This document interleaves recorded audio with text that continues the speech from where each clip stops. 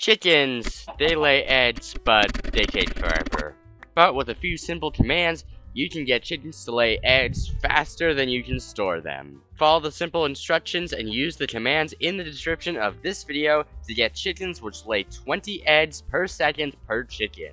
The first thing to do is do /give @p_comm, press tab, press enter, and you get a nice little command block.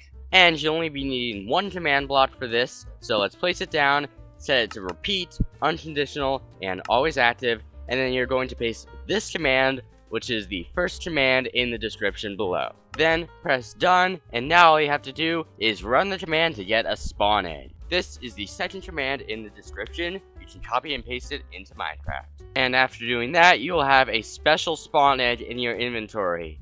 When this command block is active, just spawn the chicken, and you will get lots and lots of eggs. It doesn't take long for this chicken to fill an entire inventory.